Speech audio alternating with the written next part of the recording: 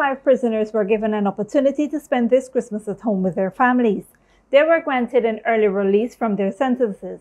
According to Minister of Home Affairs, Robertson Ben, these prisoners have all served one-third of their sentence and have displayed commendable behavior.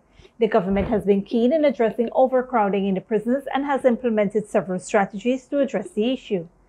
Since the outbreak of the pandemic, over 300 convicted non-violent offenders have been released as part of the service's effort to reduce overcrowding.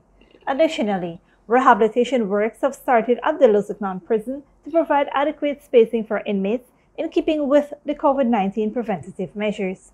For Headline News Update, BIBI BACCHUS.